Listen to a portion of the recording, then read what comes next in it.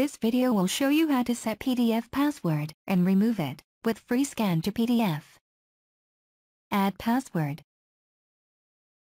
Go to Tools tab and click Add Password to choose a PDF file. Click Open to activate Apply Password dialog. Enter the password, and then re-enter it to confirm. Click OK to select an output folder for the encrypted PDF file.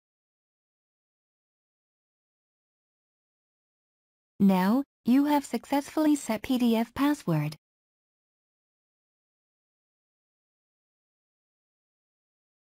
Remove password.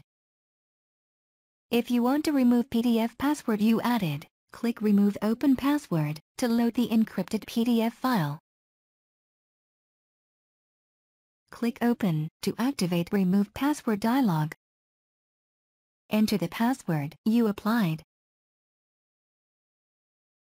Click OK to select an output folder for the PDF file with password removed.